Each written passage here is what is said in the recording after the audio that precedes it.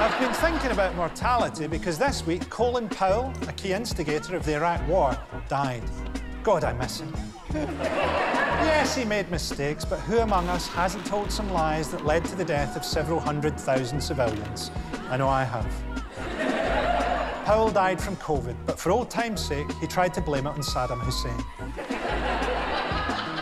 He was snatched from us all too soon at the age of just 84.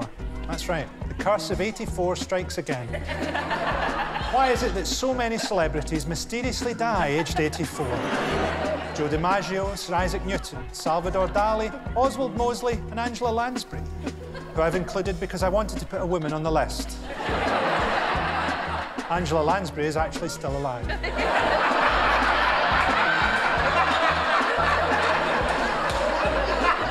At the time of recording.